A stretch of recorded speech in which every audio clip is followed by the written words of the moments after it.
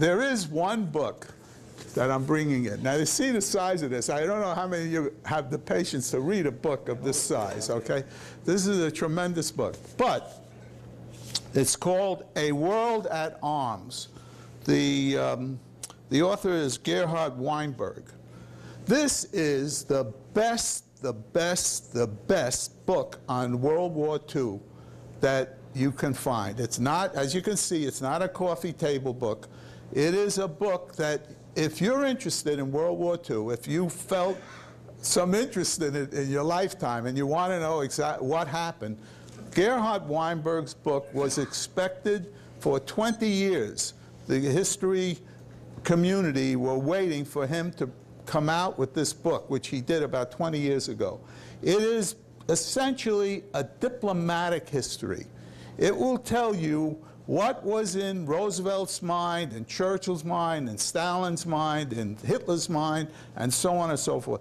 And it is absolutely, I read it from cover to cover, and it was, for me, a page-turner. I can't imagine a book of this size. I'm going to pass it around, and some of the material that I am going to talk about today, which I will guarantee will surprise you, is coming out of the material I got out of this book. Okay? So Bob is already here, and you can go around, and you particularly want you to notice how many notes he's got to make sure that you're sure he's telling you the real facts. He has a tremendous number of notes. Okay, now, let me see a couple of other books. This book I think I mentioned before, Adam Ulam's book on the history of foreign policy of Soviet Union. This is also an interesting book by Francois Furet. Furet is gone now, but he was a French expert on the French Revolution.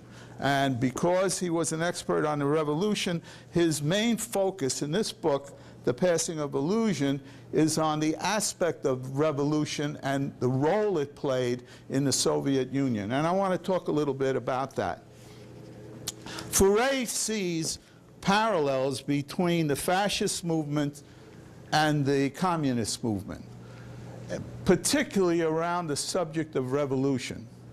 Now, today we're going to be talking about World War II, but you can't understand World War II without taking account of World War I.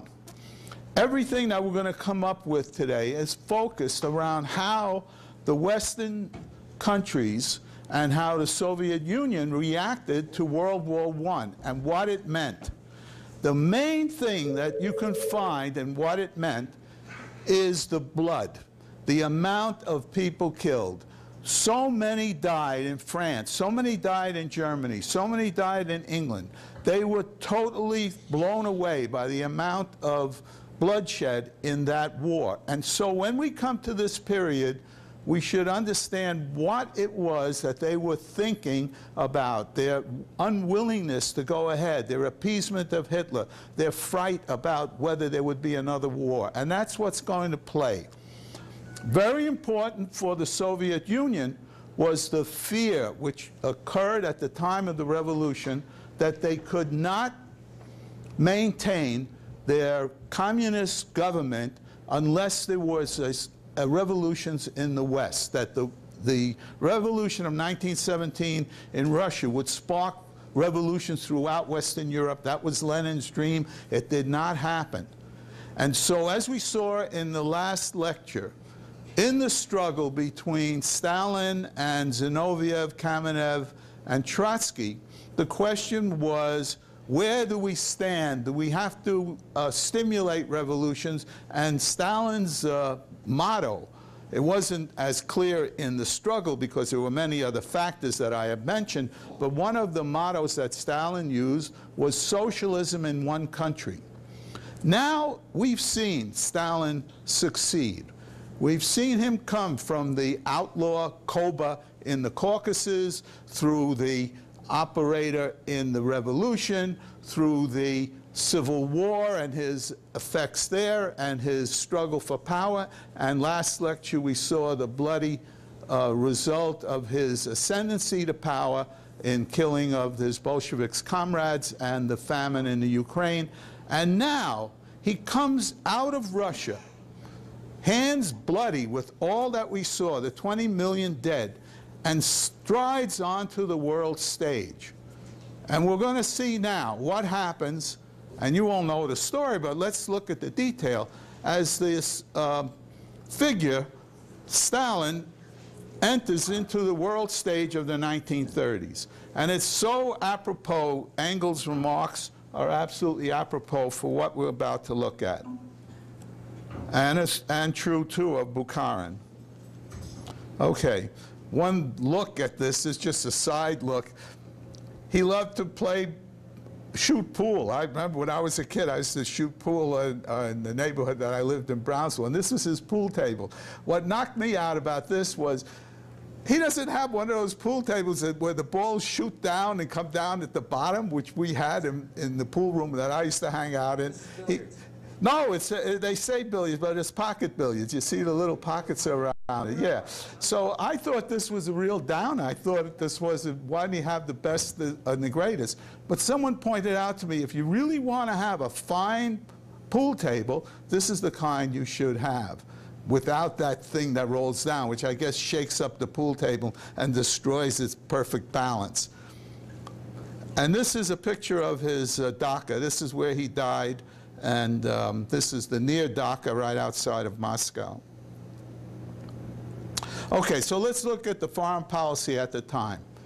In the Soviet Union, what they were mostly afraid of was that the capitalist countries would unite, that England, France, Germany, Italy, all the capitalist powers would encircle them, and they would be crushed by a unity of enemies. And so they were trying to keep out of entanglements between these capitalist powers, and also prevent them from uniting with each other if they possibly could. That was the main thrust of their foreign policy, so that they could pursue, that Stalin could pursue socialism in a single country. Now, let's look at that slogan for a minute. Socialism in a single country, that would mean it's not workers of the world unite. That was Marx, that was Lenin. Workers of the world, everybody get together. Now it's socialism in a single country. If you're a communist in Italy, if you're a communist in France, we're not telling you to spark a revolution anymore. We're telling you to help the workers' paradise. Just do whatever you can to help us in Russia. Just do whatever you can, and we'll tell you what to do. So it becomes more nationalistic than the original workers of the world unite. And what was Hitler's party's name? The National Socialists. So there's a unity between these two powers. Nationalism is playing a role. National socialism and socialism in a single country. And also he had this phrase, Stalin had this phrase, don't pull the chestnuts out of the fire. So let's have relations with them, but let's stay back of them.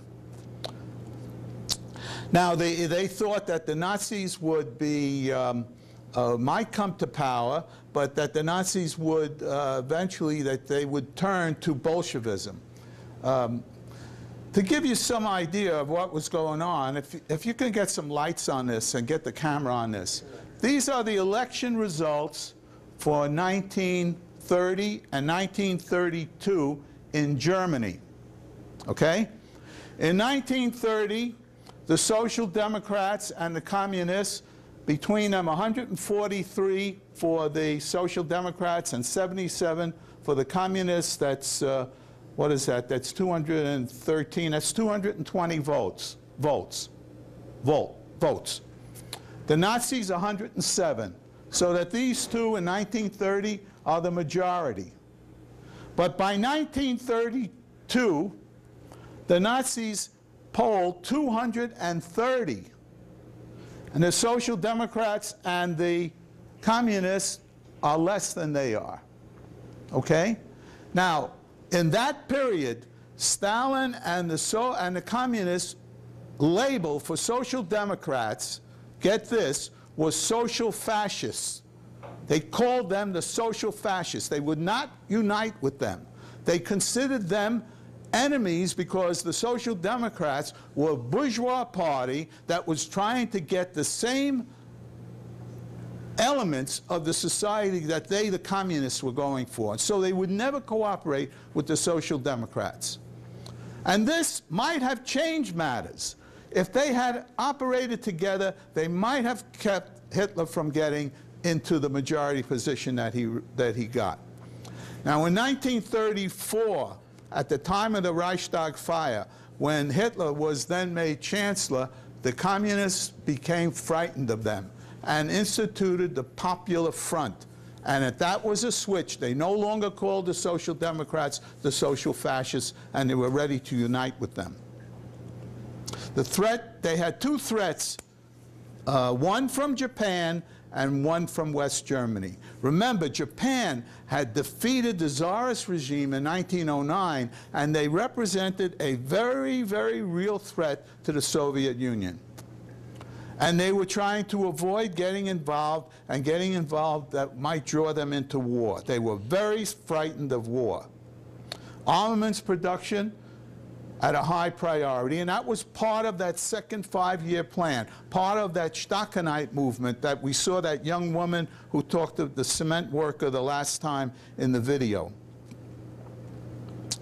And they developed non-aggression pacts. It's interesting, their non-aggression pact with France was negotiated by Pierre Laval.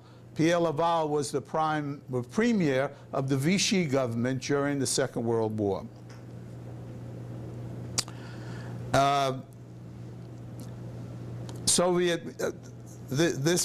talking about the Spanish Civil War at this point. Okay. Now, the Spanish Civil War breaks out in '36. At first, Stalin doesn't want to get involved with this because it might involve him with a war in Europe.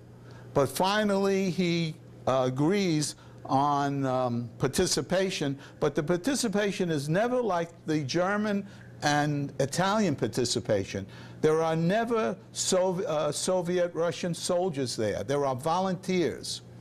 You might remember, too, that in the Korean War, when Mao sent his troops in, they were called volunteers. But anyway, he sends in so-called volunteers from all over the world, including communists and sympathizers from America in the Lincoln Brigade. He was afraid of Trotskyites. He was afraid of Trotsky getting power. Remember, in the Soviet Union, the revolution of 1917 was carried out by a very small party. The Bolsheviks were a tiny little party. And so he was afraid that the Trotsky movement would gain a foothold, will have a state to sponsor them, and become a threat to him. And so NKVD agents were sent into Spain during this time, and murders were carried out to kill Trotskyites. At the time, they were fighting Franco. He pulls the communists out of the government in 1938, and by 1939, Franco is victorious. And those citizens who went to Spain to fight on the side of the Republican government, many of them were executed and persecuted when they returned because they were feared by Stalin to be infected with the Trotskyite germ. All part of the purges and the fear that he had of internal dissent and external dissent. Here are the International Brigade coming over the Pyrenees. They're coming into France. There's a French policeman leading them over, and the war is over and they've been defeated.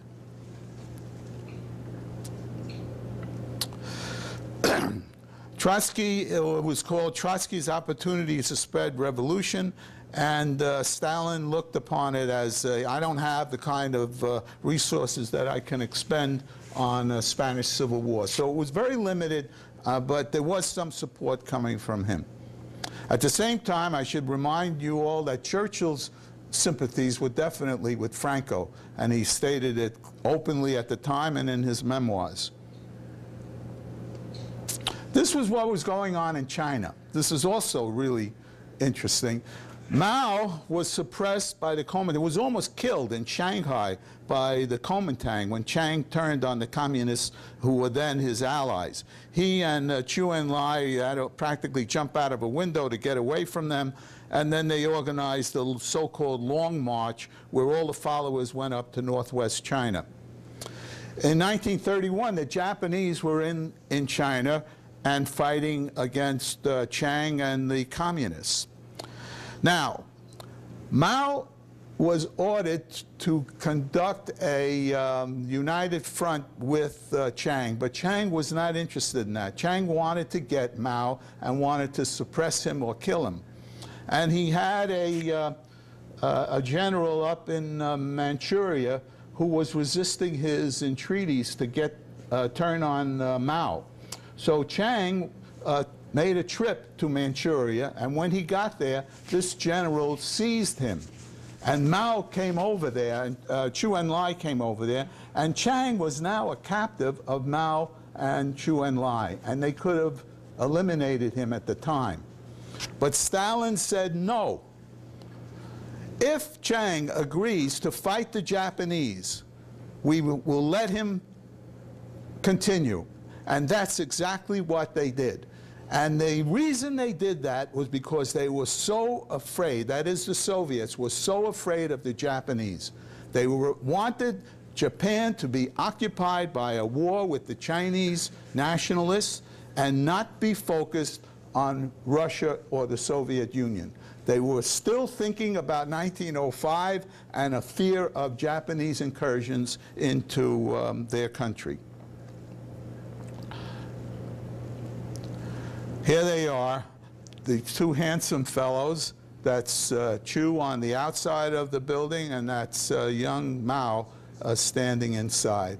That would be 1937, up in the northwest after the Long March. They almost look like nice guys. Okay, now in 37, Japan turns into China, and Stalin is pledging to help them. And there's an army in Manchukuo, which is the Japanese name for Manchuria. And there's a clash. You know, we didn't even know about this. There was, it says 18,000 additional soldiers. There was something like 50,000 soldiers involved in this fighting along the border. Not a minor skirmish, you will have to admit. And the general in charge was Zhukov. Zhukov, because of his exploits and because of his victory here, he pushes them back. He attains a stature and is later a commanding general in the war against the German fascists. But you can see that this was a major, major fight, and you can understand the concern that the Soviets had with respect to Japan. This is all going on while the fascist menace is building up in Europe. Now, how to respond to Hitler? As I told you, they called the Social Democrats the social fascists. But once the Reichstag fire occurs, they reorient and they turn to the Popular Front. That is, the Soviets return to a policy known as the Popular Fronts, which is cooperation with the Social Democrats. Mutual assistance pacts are written with France and with Czechoslovakia. This will play a role in the run-up to the war because, of course, at Munich, Czechoslovakia is sold out by Britain and France. Part of this agreement with the French would be military convention. That is to say, to set down in detail how each country will help the other. But the French hold back. All they have is a treaty on paper that says that were one attacked by the other, one were attacked by Germany, the other one won't, quote, help Germany. That was the extent of the pact. But they do have some preambles which say that they're going to help each other. 1935, we have the United Front, or the Popular Front. In 1936, 1937, there is a very strong fascist movement in France. The Cross of Fire, it's called. It's quite powerful. So what's Stalin's game in this part of this time? There's not going to be any revolutions, as I said before. He's trying to build up the army, production of arms and so on. He has the spies all over the world. He has an intelligence agency. But above all, who is he trusting? As usual, himself. He doesn't trust anybody. And this leads him into some grave mistakes. But this is the way he is. To give you an idea of the servile commissars at this time, they call themselves young representatives of healthy young people. Stalin is up at the platform. There's applause. And now Stalin speaks. He mispronounces in the speech the word for the agricultural commissariat. It should be pronounced narkomzim. Instead, he says narkomzium. He mispronounces it. Every speaker that follows him mispronounces it exactly the same way. Well, everybody is scared of him, you know. Nobody wants to insult him. And that's the kind of power he had at that point. After killing everybody, you can imagine why. Now, the military policy. They don't want to provoke any trouble, so the forts are put back from the border, away from the border. Don't plan for a defensive war. That's equivalent to treason. They're called a stab in the back. And someone who reported German technological advances accurately is arrested and executed. If you behave like this, you're not going to get good information. And this is what he begins to encourage. He's not going to get good information. On the other side, I just want to keep this in mind. On the other side, in Hitler's world, I don't know if you remember that, but to go back to World War I, the Allied forces never crossed into Germany in World War I. All of the fighting was in France. So this is a country, Germany, that lost the war, but they were never in their country. And they became a reason for this. You had to have a reason for this. Also, people in Germany and in France, this was the underlying foundation of the fascist movement. What was all this blood all about? Why was so many killed and so many wounded? What was the reason for it? Who ordered it? Why did it happen? And the answer from the fascists, it happened for the country, for nationalism, for La France, for the Volk, for Germany, for France, for England. Whatever country you were in, that was the reason for it. And it was the veterans that were the rock of the French fascists and the rock of Hitler's Nazi party and the rock of Mussolini's fascism were veterans. Veterans were the underlying political strength of those movements. German policy. They were condoned, if they went east, if they went toward Russia, that was okay with UK and France. And that was really what the Soviet Union was afraid of. One of Hitler's theories about why they lost, and it was very common in Germany, was the stab in the back theory. We were stabbed in the back. We were winning on the front, though. We could have won on the front. There was a massive offensive just before the armistice of November. We would have won if we weren't stabbed in the back. And the then premier of the German Weimar Republic at the time was Rathenau, who happened to be a Jew. The other thing that they were afraid of, or that they focused on, was the fact that there were bread shortages during the war. And the Ukraine beckoned to Hitler as the answer. Lieberstrom, if we got the Ukraine, if we got this vast breadbasket, we would have sufficient resources, we would have sufficient supplies to be immune to a problem as we had. Everybody fights the last war. So that was the concept, that we wouldn't have the same kind of civilian discontent as we had during the World War I if we only had that part of the world.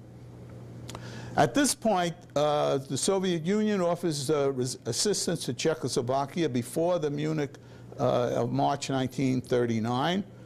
But the Czechs did not want the Soviets on their soil. And more importantly than that, in order for the Soviets to help Czechoslovakia, they would have to come across Poland, and Poland didn't want them. In 1937, with all the purges that went on, Tukhachevsky, the famous general that had brought the Red Army up to the gates of Warsaw, he was executed.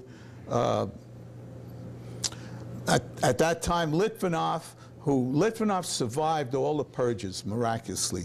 As I told you the last time, he slept with a pistol under his pillow. He managed to survive all, and I'll explain why he survived. He advocated collective security, which they did not pick up on. Romanians and Poles were unwilling to permit, and in a way I couldn't blame them. Now that we know what we know about the Red Army, you can't blame them for being frightened of this. So Stalin is being unsure if he can maintain this game that he's playing. He's not sure if he can keep this up, okay? So what happens next? Soviet offers to consult with the Czechoslovakia. The Brits say no. The Poles say no. The USSR is ready to stand by, but Britain and France are not showing interest in collective security. And they go to Munich without the Soviet Union. So what does this look like to them? They go to Munich and they make an agreement with Germany. So this looks to them, who have been afraid all the time that the capitalist countries will unite and snuff them out. England and France agree with Germany, and they are going to turn their guns on us. That's their fear now. It's not working. They're going to make war on us like they always wanted to, and they're going to end our revolution once and for all. So when Stalin turns to Hitler, it's not as surprising, or it's not as much of a stab in the back as we all think it is. From their point of view, this last bullet down there is the stab in the back. Now, they're counting on a war. This is the magazine. I don't know if the guys down in South County can see this. This is a magazine from March 11th, 1940. When war breaks out between Germany and France, they're counting on this guy. This is a French soldier, all right? Let me read to you what it's on my slide, right. This is what they say in there. He's practically unbeatable on his home ground. Stalin is looking forward to a repeat of World War I. Trench warfare, Germany and France murder each other in an interminable fight, as they did in World War I. And this guy is going to see that that happens. Chamberlain declares French and British support if Poland were attacked.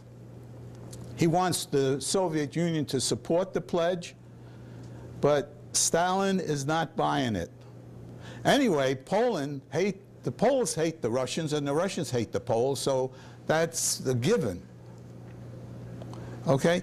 And as I say, Polish-Soviet enmity. You'll see later on in these slides, when the Red Army finally is defeating the fascists, the German fascists, they come up to the gates of Warsaw. In 1920, they came up to the gates of Warsaw and they wanted to be let in, but the Poles pushed them all the way back into Russia. Now this time in World War II, they're going to come up to the same gates, and the Poles are going to say, come in and help us. And the Russians are going to sit there for a week and a half while the Nazis wipe them out. Polish-Soviet enmity. So what's Stalin's game plan? The world communism movement's weak.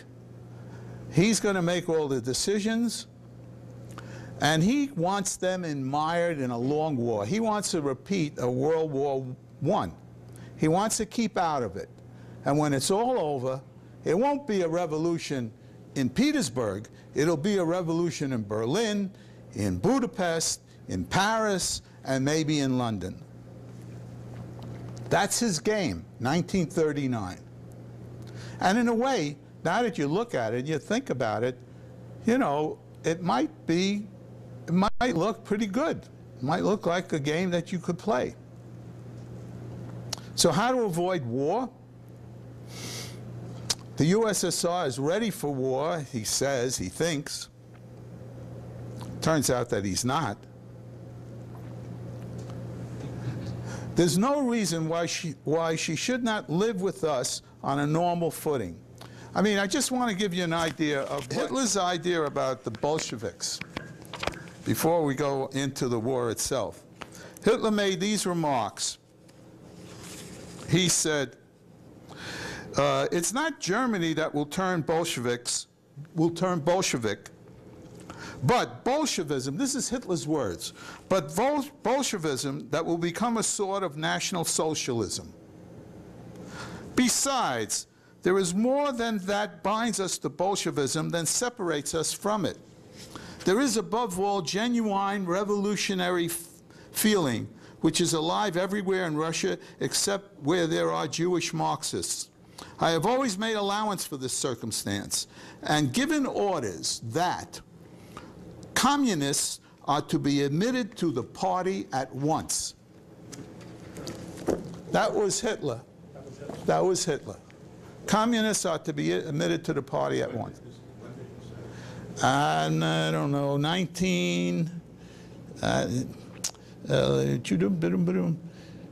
he made this in the spring of 1934, just around the time of the Reichstag fire. Okay? The war is about to break out. One of the things, I invite you all to come up here and look through this magazine. Somewhere they had a guy named Samuel Eliot Morison. There's some good pictures of Hitler too in here, who analyzed the coming war.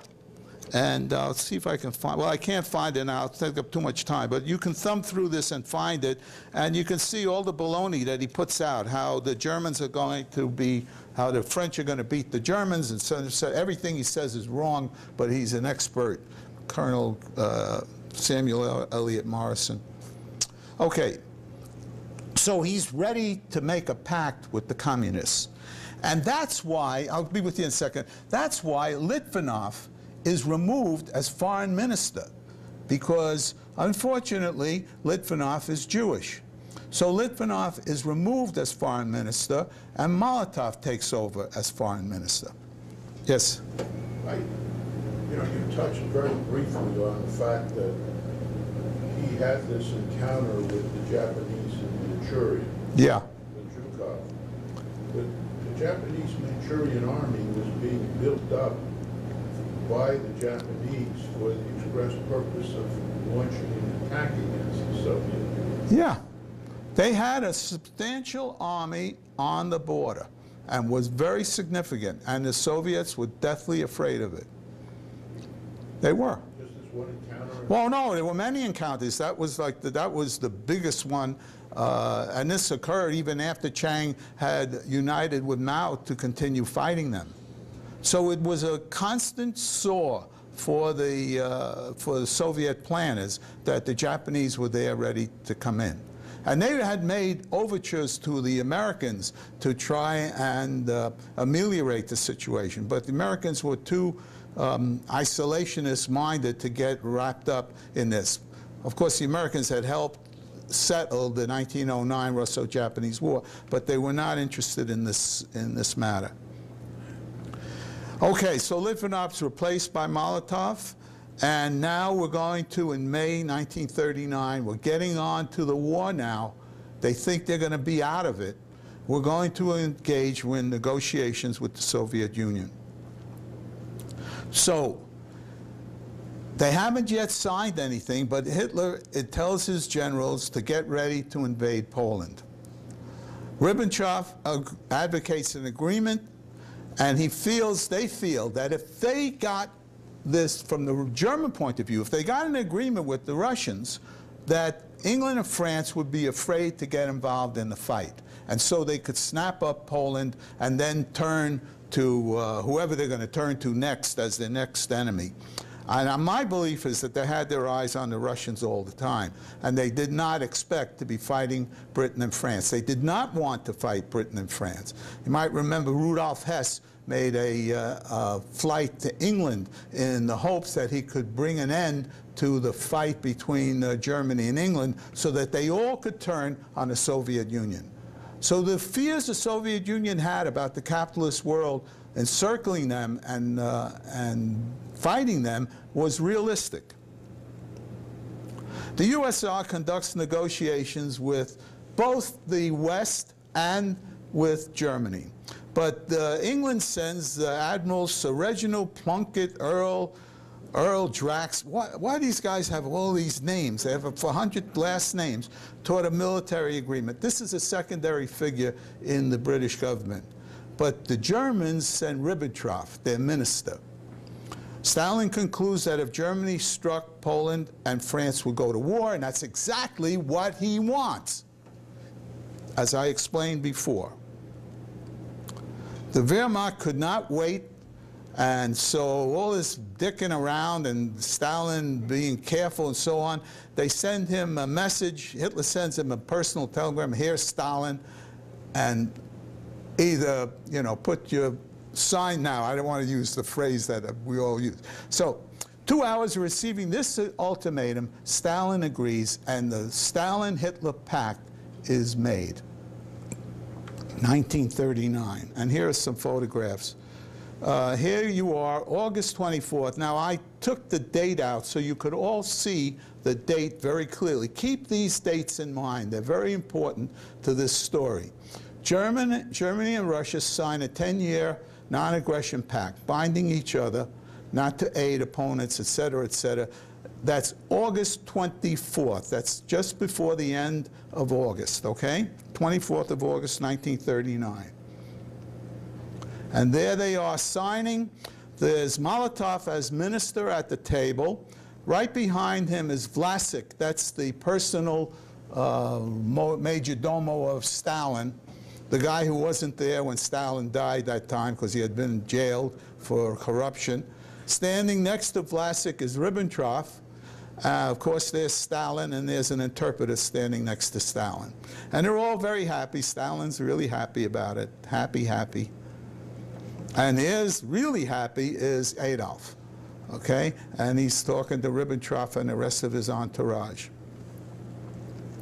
Okay, so we're ready to go. That's the 24th of August. Now, the 1st of September, how many days have passed now?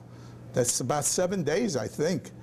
7 days later, 1 week later, the German army attacks Poland. Cities bombed. Danzig accepted into the Reich, and there's a little map showing how they're going, and so on and so forth. September 3rd, 2 days later, we're only 2 more days, Britain and France are at war. Hitler won't halt the attack, and we're now in Sunday, September 3rd, 1939, and Germany is now at war with France and England. Okay? And that's exactly what Hitler Stalin was hoping for. Now, just look at this. This is another, that was the 3rd of September. This is the 17th. This is 2 weeks later. Soviet troops. Now the Soviets come in. They're coming in to claim their piece of Poland. First, the Germans come in on the 1st, and then the Soviets come in on the 17th. Okay? So Poland is being attacked from both sides. Now, look at this map. Look carefully at this map. Here you have Grodno. They took all the way from their border near Minsk up to Grodno. They take Riga, they take Tallinn, they take Lvov, they take Kishinev down here. This, just bear these in mind. Now, I don't know if you can read these little boxes, but it says Latvia, before 1914, it was Russian. Lithuania, before 1914, it was Russian. Eastern Anglica was Austrian. Eastern Poland, Russian before 1914. What this all tells you is that this was the Tsarist regime's part of Europe. Okay? Now look at this. I showed you this map 3 or 4 weeks ago when I showed you how the Poles pushed the Red Army back from Warsaw, pushed them all the way into Russia, and finally reached the agreement, the Treaty of Riga. The Poles pushed all the way up to here, but at the Treaty of Riga agreed to this line, which included all of these parts of Tsarist Russia. And so the Reds lost all of this Russian land to the Poles. But here in 1939, it all comes back. Okay? But I want you to bear this in mind. When people say that he grabbed a piece of Poland, from Stalin's point of view, he didn't grab a piece of Poland. He grabbed back a piece of Russia that he Stalin, and this is what I think is very important.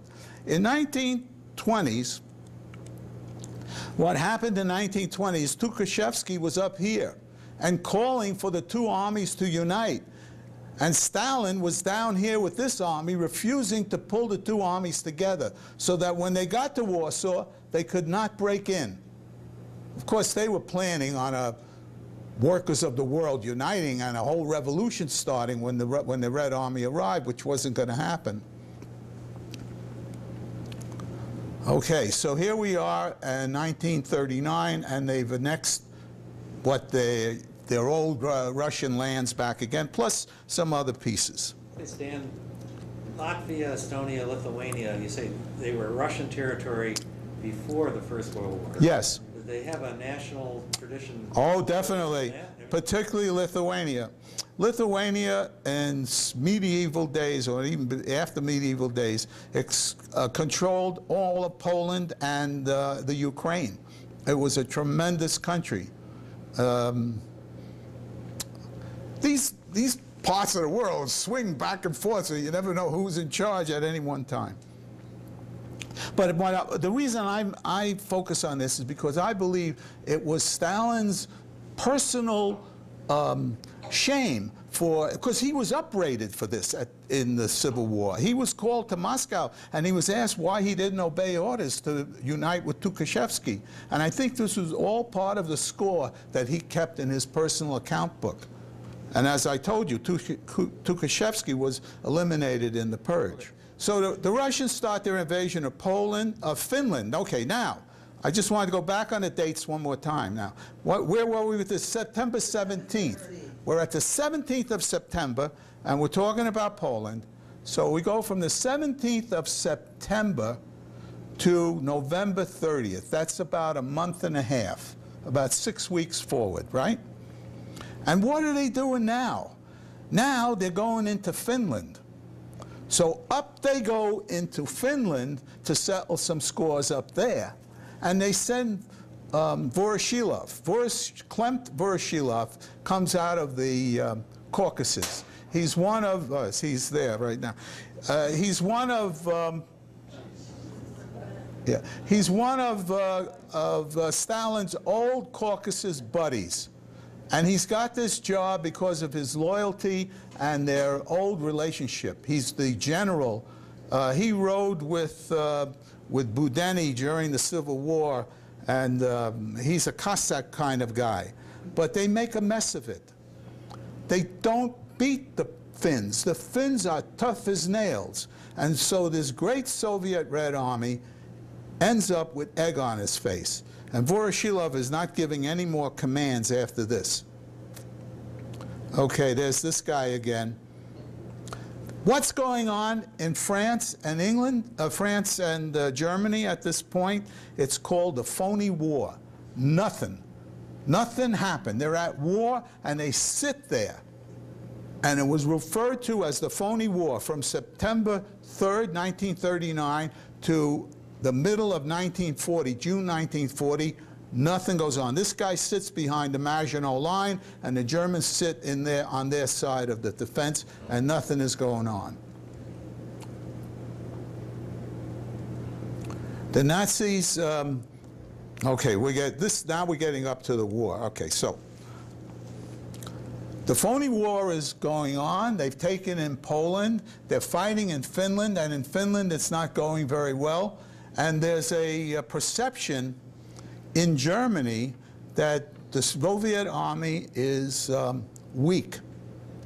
The perception is growing that the Soviet Red Army can't really do the job.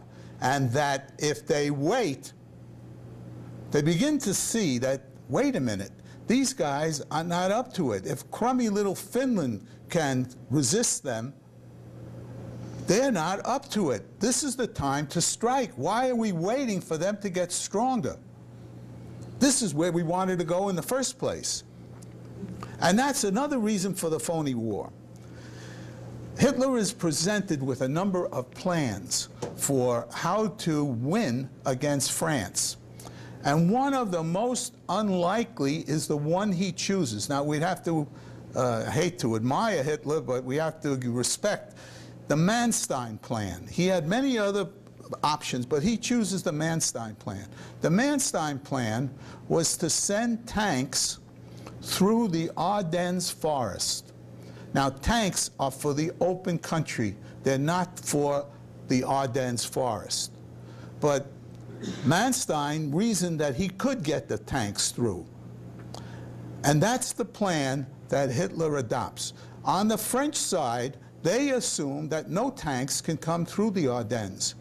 They have the Maginot Line, which runs across the north of France up to Belgium, and then there's the Ardennes Forest, and they are uniting with the English. The English send an expeditionary force in over the Channel. They're set up on the Channel end of that line, and in the middle is the Ardennes Forest, and defending the French end of the Ardennes Forest are their weakest divisions, older troops who are beyond the age.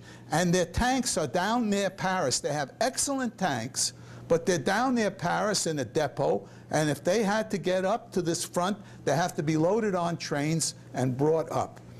And one of the advocates of bringing up tanks to the front, but it's resisted by the military who don't, at this point, don't really appreciate the value of tanks, is de Gaulle, a young officer advocating tank warfare. Okay, this is the picture. The Nazis at the Channel. They trapped the Allies in Belgium. They crossed the river, 60 miles. They come through the Ardennes, splitting the line between the French and the English expeditionary forces. The English are stuck up there. I don't know if you can see it on this map. This is Dunkirk, this little town here. Can you see it?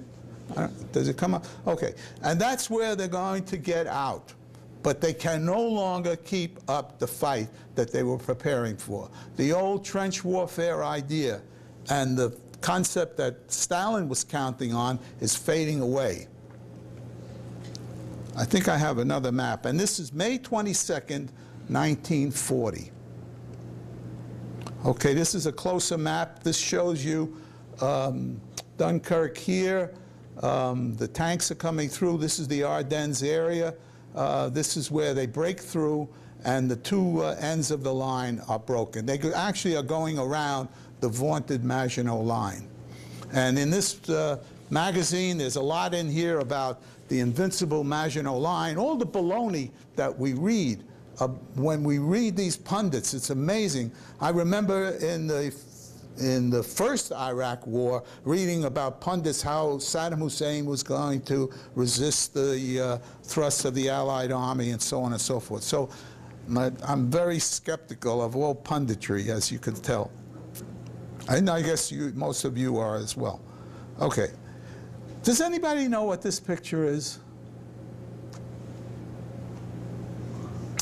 I'll give you a hint. Well, yeah, I'll give you a hint. These guys are Mexican police. It's Trotsky. That's the weapon that killed Trotsky. August 20th, 1940. The Mexican policeman, in case those of you who don't know what happened, an agent of Stalin wormed his way into the entourage around Trotsky, who was that time living in the San Angel area, a suburb of Mexico City, and came up behind him while he was at his desk and smacked him in the head with this weapon and killed him. And so finally, the last purge, well, not the last, but the one purge victim that Stalin was after was finally settled. Okay, Stalin's appeasement. He hopes to keep out of the war, as I told you. In fact, in 1940, Molotov approaches the Nazis with the idea that they would join the Axis. It's hard to believe that, but the Nazis weren't ready for him. They don't reply to it. They'll sign trade agreements, but they won't sign a political agreement. The Finnish campaign, as I told you, went badly. The French, this guy had not lived up to expectations. The USSR needed more time. They're trying to build up. He doesn't want to give Hitler a chance to start a war with him. And they are propaganda during the Hitler-Stalin Pact was that Germany wants peace. And that was the communist line at the time. But Hitler was looking at this. They did a lousy job in Finland. They're not so strong right now. And let's go. This is where we wanted to go all the time. He had a fairly good intelligence service. Richard Sorge, his agent in Japan, found out about the attack. He told him about the attack. He sent back reports. The intelligence officers in the military, in the Soviet military, heard about it. Schulenburg, who is the German ambassador, not a Nazi, but a German diplomat, he told Stalin Hitler might strike you in the future. They want to go on military alert. Stalin's afraid of a provocation, so he refuses to allow them to go on military alert. We're getting to June 41, okay? June 41. So here's another date, June 22nd, 1941. That's 6 months after the lousy campaign in Finland. They made a deal with Finland, and Finland gave them a couple of islands and a little bit of territory, and they came to a settlement with Finland. Now, 6 months later, Hitler begins his war, and into Russia he goes. Okay? So now he's following Napoleon into Russia, and he's going to get the same result. You know, the biggest defense in Russia is space. You know, he's got to cover all this space. So let's see what happens. General Zhukov calls him on the phone. Do you understand me, Comrade Stalin? Stalin goes into a state of shock. So what date did they go in? Wait a minute. June 22nd, 1941? And Stalin addresses his people on July 3rd? So how many days is that? That's about 14 days, am I right? What's with Stalin? His country's invaded, he doesn't get on the radio. Molotov gets on the radio to say that there's an invasion. He goes into a depression. He doesn't come out of that fancy dacha that you saw in the previous slide. They go out there, the Politburo goes out there to see him, and he thinks they're coming to arrest him. Can you believe it? Yeah. Why did Germany at this time turn on Stalin? They felt that if they let him alone, he would build up too high. They felt that this is the time to go when he's shown that his Red Army can't beat little Finland, and that the longer they wait, the longer his armaments will build. And they felt this was the time to go. And they wanted to go, actually, they wanted to go in May, but they got wrapped up in Yugoslavia, and that slowed them down. They could not beat the Yugoslavs fast enough. And by the fact that they went in July, they're going to end up in front of Moscow in the middle of winter, which is not good. If they had gone, if they had beat the Yugoslavs earlier and had gone 6 weeks earlier, they would have gotten to Moscow in much better shape than they end up. But didn't they realize they were opening two fronts at the same time? I think after that June 40 run, and the English pulled out of Dunkirk and evacuated, and they had pretty much defeated the French, and they were now had occupied France, they were not fighting out there. They had an English island, but they were hoping eventually that the English would come to reason and make peace with them. And so their plan, they did not fight on two fronts at this point. They had an enemy, but they weren't fighting with the English. Okay? So militarily, if they could knock out, and they're going to come close to knocking out the Soviet Union. If you watch this story, as you probably know from your own information. Medvedev disputes the account. Medvedev is the guy who wrote that book I had, Let History Judge, but I believe it. And then most of my sources say that this is exactly what happened. He goes into a funk. He thinks that they're coming to arrest him. Yes, Joe? Is he any kin to the president? No, no. It's just it's a common Russian name. Okay. Medvedev says, oh look, this is really interesting, right? This is what Medvedev says. Even before the Second World War, Soviet political writers frequently declared that just as in the First War had led to the victory of socialist revolution in Russia, the Second War would lead to the victory in most European and Asian countries. That was not empty talk. Real chances for victory of socialist revolution arose during the Second World War. It depended on the fortunes of the German-Soviet conflict. If it had been less successful for Hitler in '41, he would not have declared war on the United States. I don't agree with this, personally. The Red Army would have moved into Western Europe, while Britain had not yet recovered from her defeats, and so on and so forth. So that's his thinking. Right? Medvedev is a communist who didn't like Stalin, felt that Stalin's incompetence made for the problem. Okay, look at what they do. They come in with 2,700 planes, 3 million soldiers, and 600,000 horses. He's coming in with 500,000 horses. Okay? 4,000 of the Soviet planes are destroyed. 600,000 soldiers are captured. Half of the country is occupied. And General Franz Hodler says they lost the war in the first 8 days. And this is why they did it. This is what they expected. The Blitzkrieg, the shock troops, we will knock them out. And they come close to knocking them out. Here they go. There's motorcycles coming out of the forest into Russia. And this is how far they push. Pushing all the way up. Whoa, whoa, there we go. And past Kharkov, past Kursk, past Oral, up to the gates of Moscow. In a very short time. Yeah. It's not up to the gates of Moscow, it's in Moscow. You have to go there and see just the point of last German advance. It is in the city. Isn't that amazing? And those who couldn't hear what Arthur said, it's actually, this front line is actually in the city as it now exists today. Okay, so they're pushing in, and as we said, it's a tremendous push. And here are the Russian prisoners. Look at this mass of prisoners. Autumn 1941.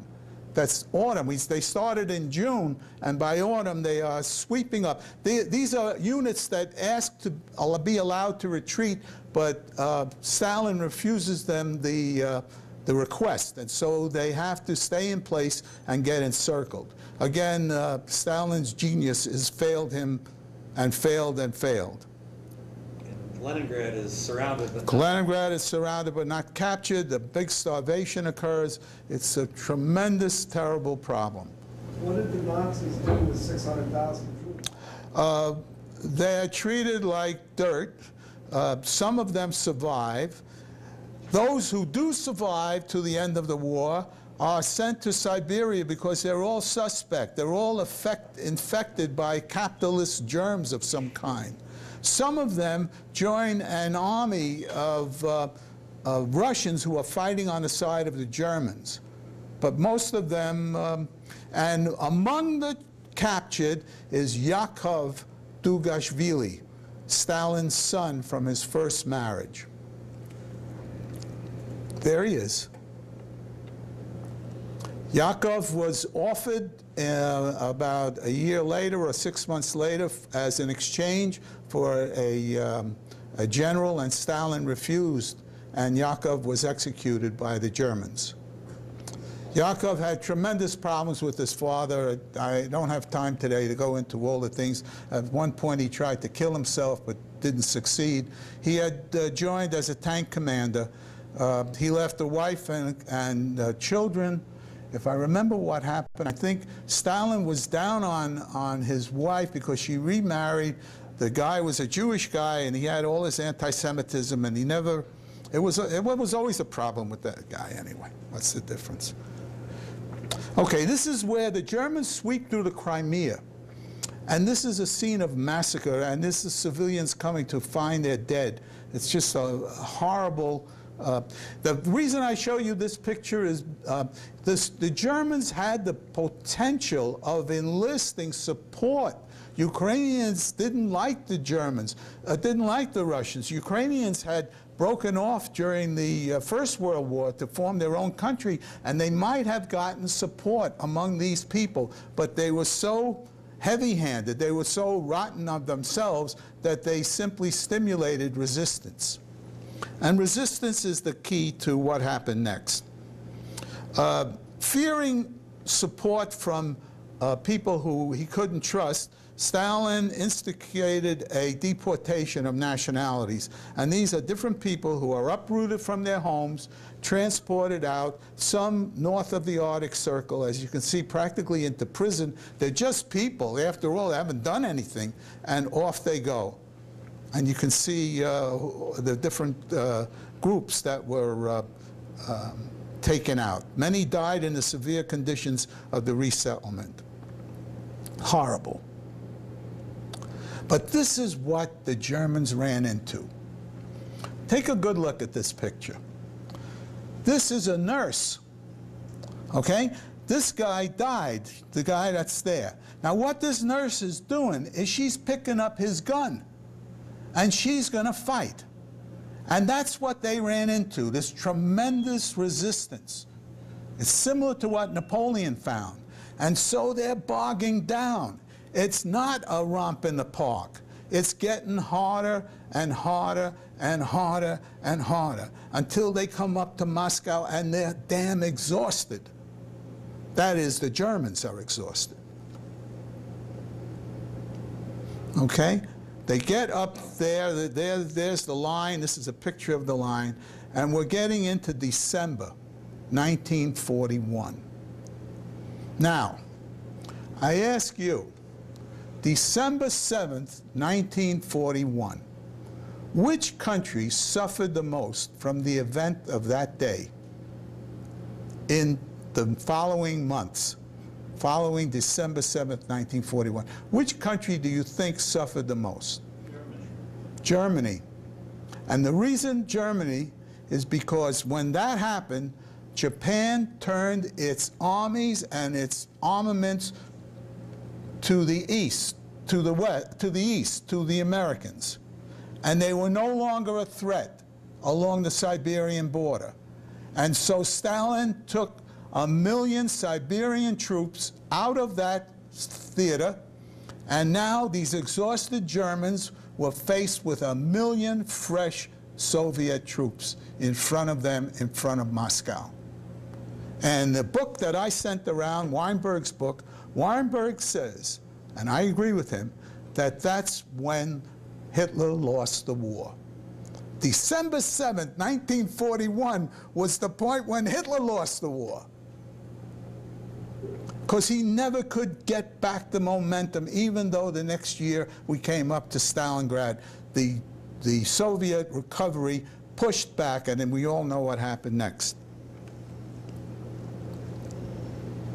I told you this would be unusual. Now look at this picture. This is 1941. This is not 1841. This is 1941. These guys, this is a cavalry charge. Could you imagine a cavalry charge that looks like this? Sabers in the air. This is unbelievable. These guys are charging over ice with their sabers. Of course, it must be terrifying to see them come, but I don't know how much of a military threat they really are, but who knows? The machine gun, not much. Excuse me? Are they German or Russian? Russian. These are Russians. These are Russians. Outside of Moscow. Okay, now, this is how they were supplied, all right? There are 3 routes for the Allies to get supplies in. Of course, they have their own manufacturing. They're manufacturing here, here, here, and here. They're making armaments themselves. But we're sending in supplies.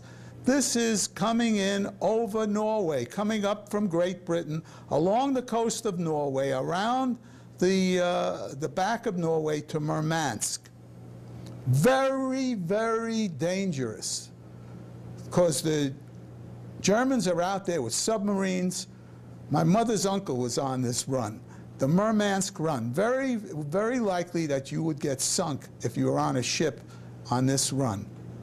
Another way to come in was up through the Indian Ocean, in the Middle East now, the famous Persian Gulf, through Iran and up through the Caspian Sea. And this was the best route for delivering supplies to the Russians during the Second World War. And the Russians and the Germans were begging the Japanese to send their submarines around into the Indian Ocean and stop this flow, but the Japanese never would do it. And so this continued to go into Russia. And the third way to come in was out from the east. The Russians and the Japanese were not at war. So the Russians could send ships to the American West Coast, pick up supplies, and come across the Pacific, and the Japanese would not touch them. They would bring the ships to Vladivostok, load the supplies on the Trans-Siberian Railroad, and schlep them over to the war front. It was a good route, but not the best route. Okay, so now I want to show you a short film. This film has to do with the issue of the Second Front. Okay, so I'm going to turn this off, and we're going to watch this film.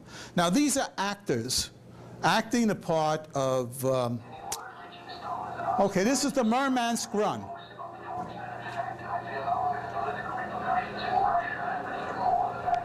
The ships are going down. This is the Murmansk Run.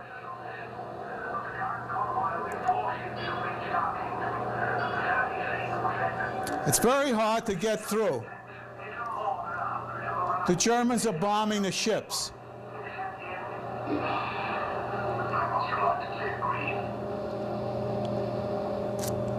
And now Churchill talks to Stalin. These are actors. German forces can now guarantee the complete destruction of any convoy to northern Russia.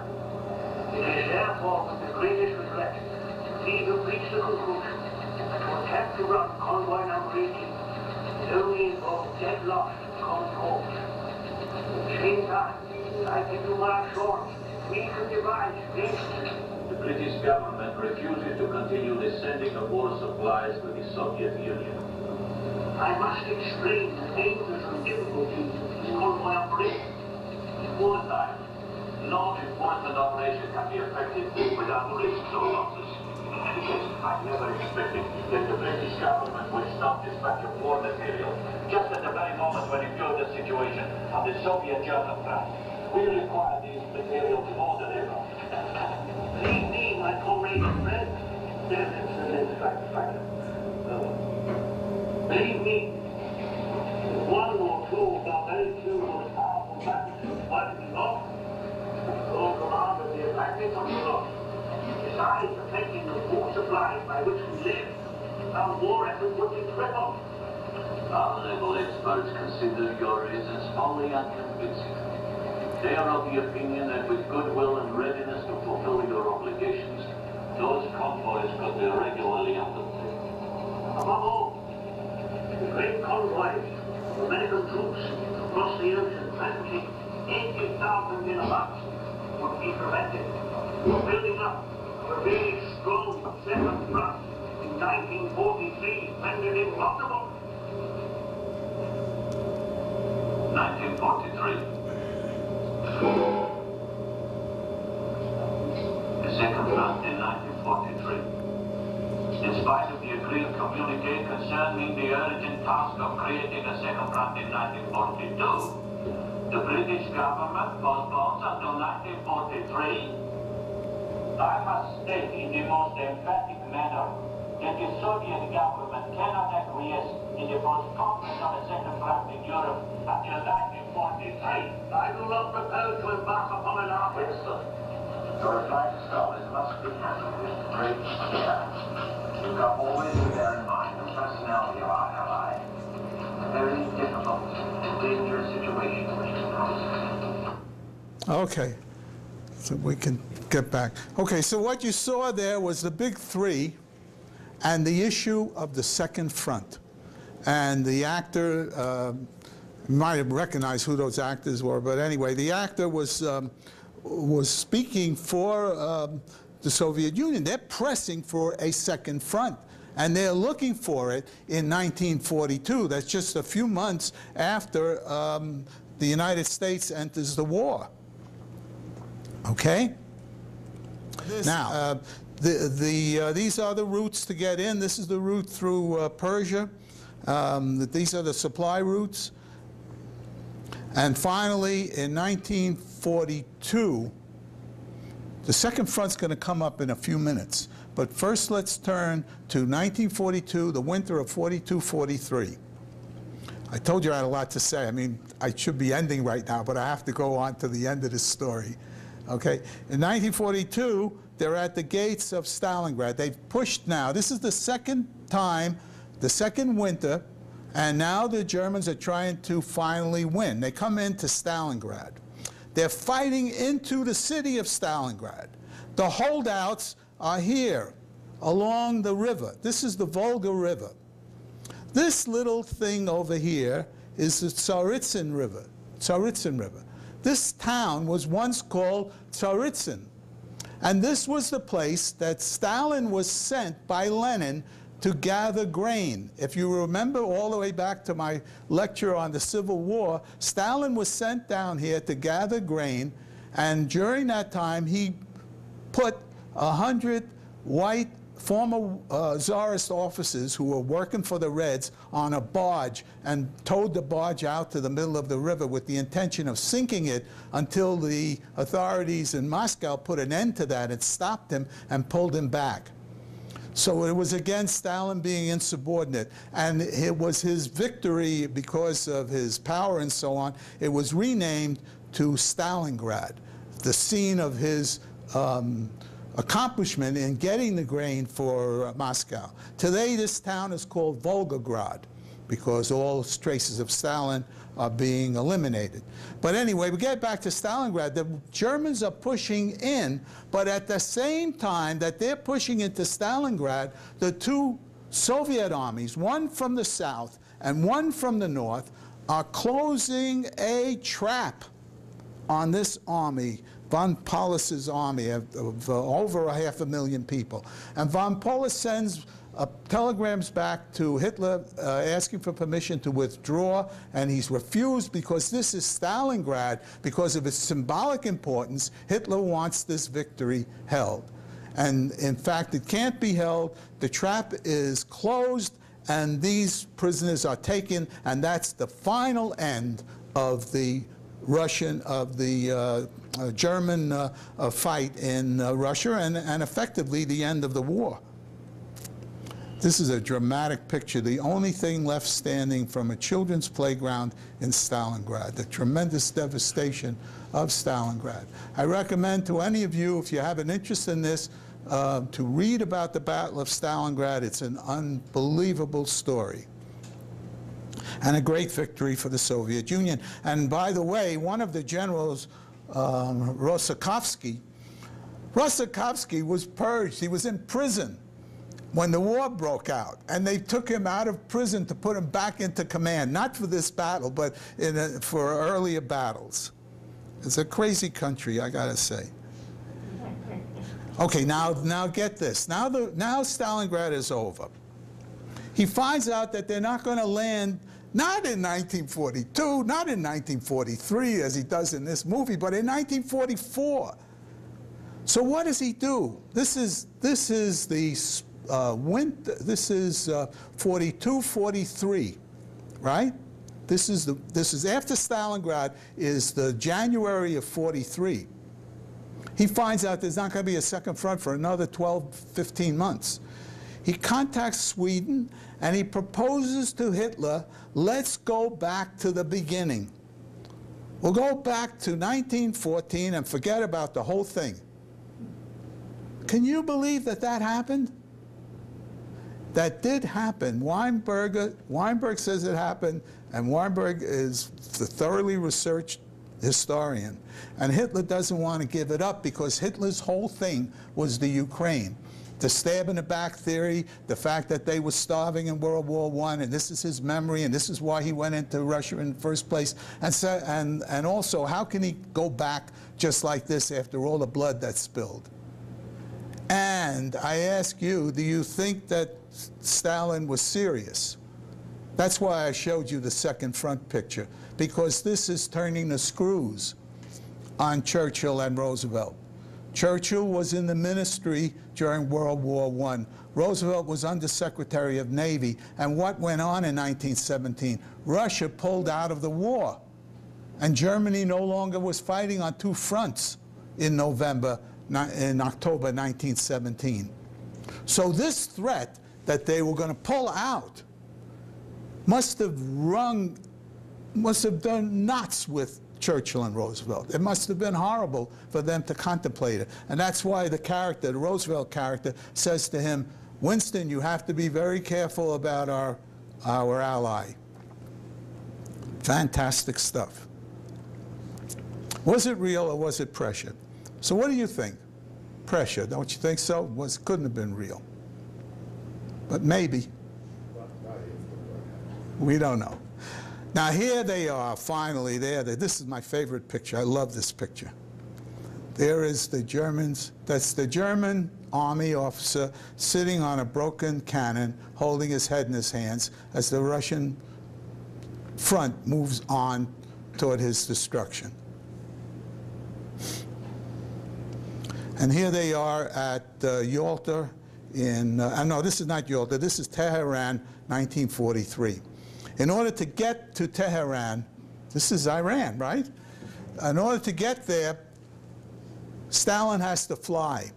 He's like my mother. He was afraid of flying. She never would fly in an airplane. He was very afraid to fly. He had two pilots. One pilot was a colonel, one pilot was a general.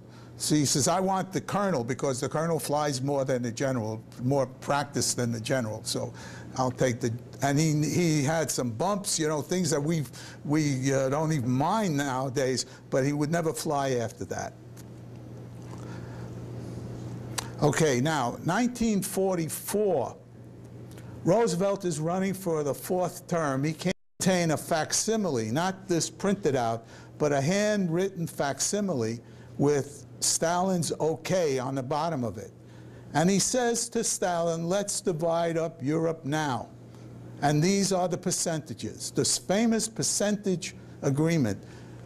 Churchill publishes it in his memoirs. And if you look at what was done here, it's actually what was done. In a way, Stalin lives up to it except for Poland, which is 50-50. I don't have it on my store, but the rest of it is there. Romania was Soviet-dominated. Greece was English-dominated. Yugoslavia was 50-50. Tito was in charge. Hungary, 50-50, but it went the other way. And Bulgaria pretty much went to Russia. Here they are at Yalta.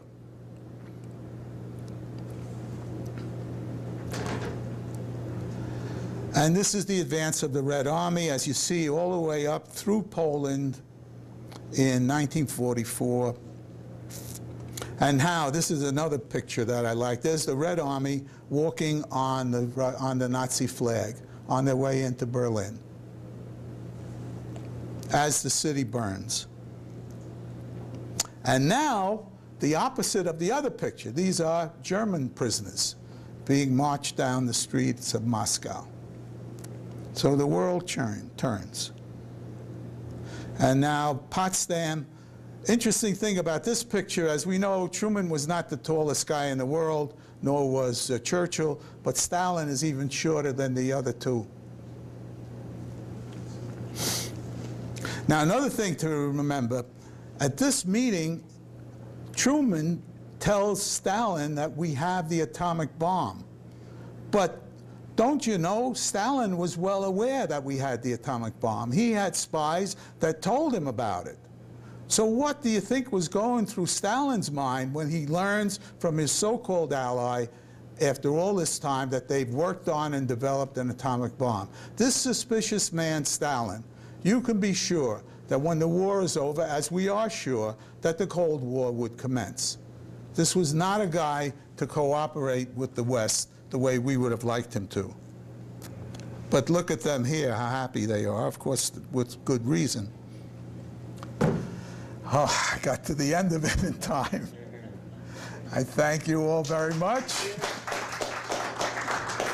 Anybody have any questions? I know I gave you a lot, but that was it. Yeah, yeah. You showed where they moved some people Could you turn the lights up? to Siberia. Yeah.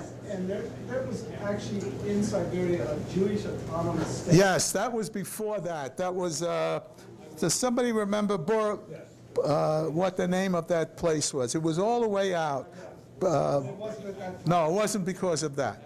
It was an answer to the old cry that we wanted autonomy, going all the way back to 1908.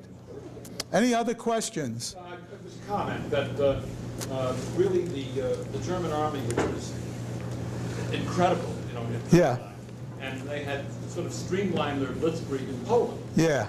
And not just the idea of the Ardennes, which was the forest, but this was, France was prepared for a trench warfare, Right. Maginot Line, Right. defensive, and the blitzkrieg just zipped through, That's right. outflanked them. Right. And then with Russia, it was a question of supply lines. Right. And it was a holding action until the Second Front. Right, but they got exhausted by the time they got to Moscow. So why do you think Hitler declared war on the U.S.? Okay, that's right. Why did that was a good question. I went through that very quickly.